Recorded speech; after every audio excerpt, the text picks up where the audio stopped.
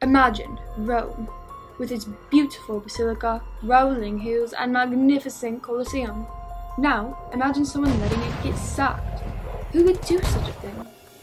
Pope Clement VII. He rained terror on the people of Rome in the 1500s.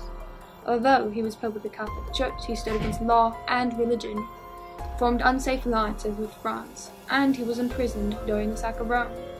Would you want a man like this as your Catholic leader? Someone who put the safety of the Italian people in danger? I know I wouldn't.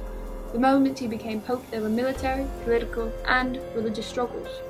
He had political conflicts with the Holy Roman Emperor and Francis I.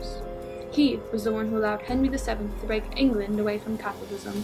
He was the one to allow Turkish invaders into Europe, and he was the one to allow the Reformation to get out of control. Clement was also not able to keep up with his growing responsibilities as a pope.